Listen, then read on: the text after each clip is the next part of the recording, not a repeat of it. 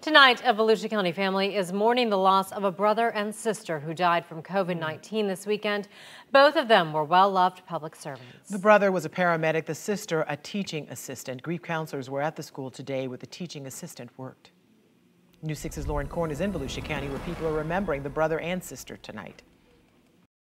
Volusia County has lost two of the most amazing people that I can possibly imagine. Two siblings who lived to serve their community lost their battle to COVID-19 over the weekend, according to Volusia County Sheriff Mike Chitwood. That's kind of how I learned to be a better paramedic, was from him and how he treated his patients. Susanna Urban worked with Gerald Jones, a paramedic for Volusia County EVAC, who helped families for years, including Jamie Gerard's. He came to the house a couple times for myself, taking me to the hospital, and I was scared, and told me that everything would be okay. But the loss was especially hard for Gerard after learning not only Jones passed away, but his sister, Shyla Pennington, a Volusia County teacher's aide who taught Gerard's daughter years ago. My daughter had speech impediment when she was younger, and she was just took that time and spent it with them, and she just was amazing. You couldn't ask for a better teacher than Miss Pennington. Pennington, seen here in a family's fundraiser page on Facebook, taught students with special needs all over Volusia County, most recently here at Sugar Mill Elementary School. She was always smiling and happy. Former Pine Trail Elementary School principal and Ormond Beach City Commissioner Susan Persis. She took her job so seriously and did everything she could to help the students. The school district telling News 6 Pennington started school on August 31st and left September 4th. We really